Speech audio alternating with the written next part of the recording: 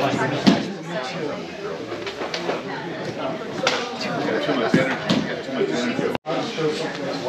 we're going to start off from keeping our posture in guard. When someone has you in their guard, and I notice a lot. I play guard all the time, that's my game, and I wait for certain things for them to do to be able to break. You know, whenever the posture's broken, that's where all the finishes happen. The chokes, the arm bars, sweeps, but when my posture's straight up, it's very hard for him to get any type of finish. So when I'm in the guard, I usually grip, or I could even have my open palms in his hips, and I keep my arms, my elbows on the side of his thighs. I never bring him in. As soon as I bring him in, he's sliding up my body, and it's also easier to break my posture. So I'm right here, and I'm not looking over him. And look how I'm sitting up, I'm looking over my opponent. When he starts to pull me down, I lift up a little bit. Look, I lift off my heels right here. Right here. Go ahead, pull me down. And as soon as his hip comes up, it's easy to open that guard. So as soon as I look down at him, I'm looking, and the posture is broken right away.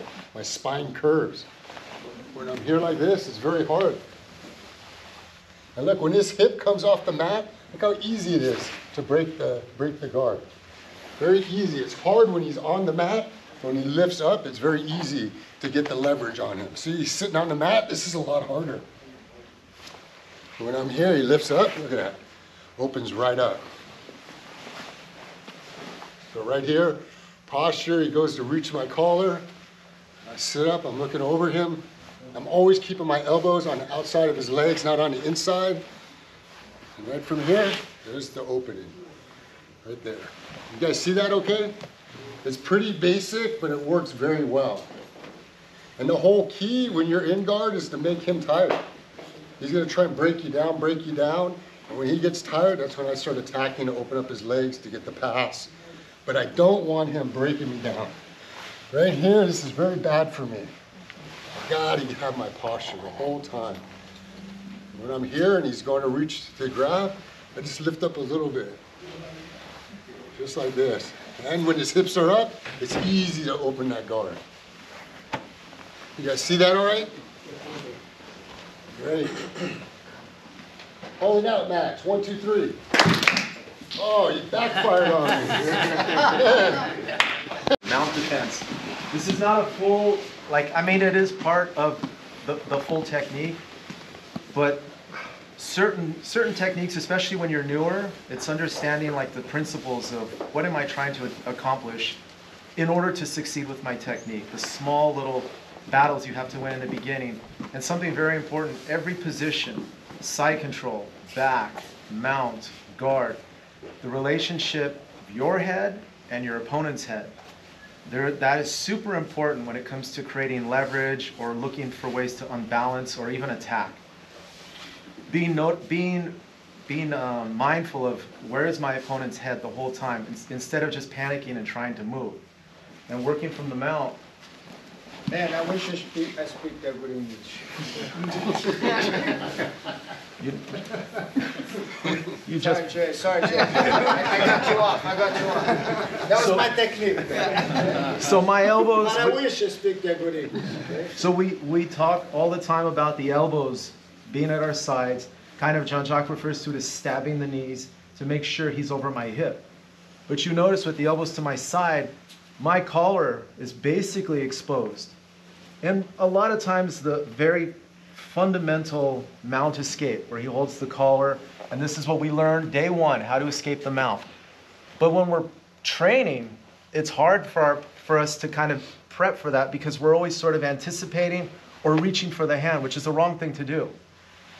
When your elbows are here and his body weight is right over my hip, I'm not saying that I'm encouraging him to grab my collar, but it's important to note as an exercise, because my hands are down, a lot of times that's the first thing he's going to do is go for my collar, right there.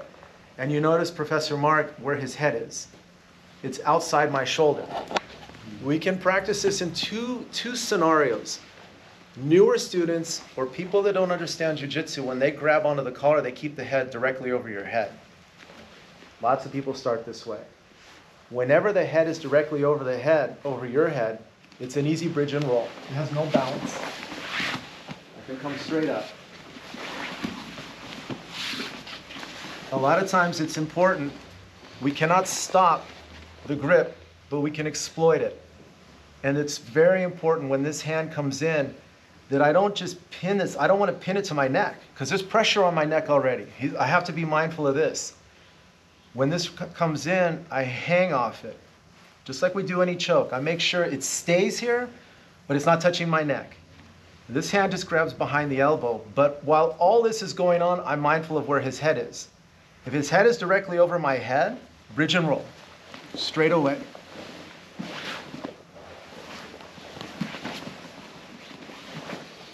When he's, come back up, sorry.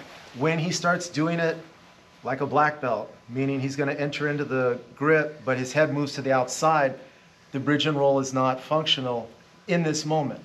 So how do I anticipate and prepare for it? When he starts to enter into his collar grip, I follow his head. And I'm always hanging on this arm in the event the other hand comes over. Now there's no choke. I can defend and get out. If I'm holding that and not really addressing it and he slaps the other side, guess what? You're going to get choked. So as a drill, as a simple drill, elbows to the side, they're over your hip, your hands are here. When they enter into the collar grip, align your head with their head and bridge and roll. And then block the other arm right away. Secure your posture. Going back to what we just did, the first technique. How do I get strong posture?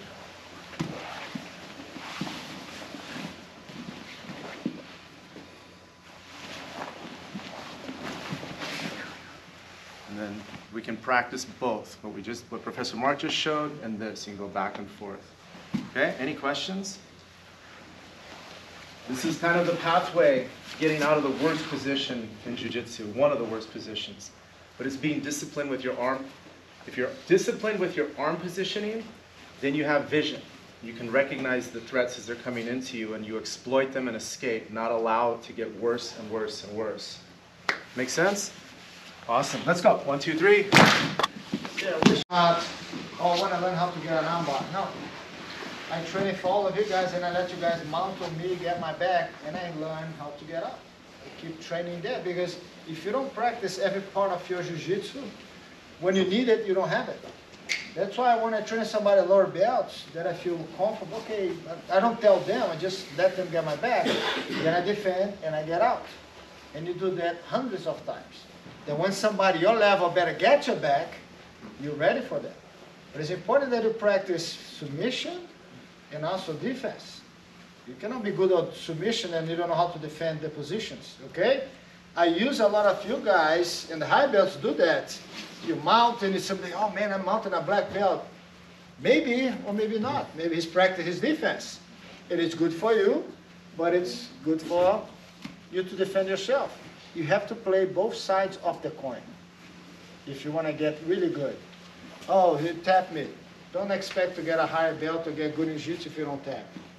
Every tap you do is one step forward. One step forward, not step back. It's one step forward. Now I know what I need to practice more. You understand? That's why when you get tired and want to tap, no, you should. It's a step forward. That's when my jiu-jitsu actually works, okay?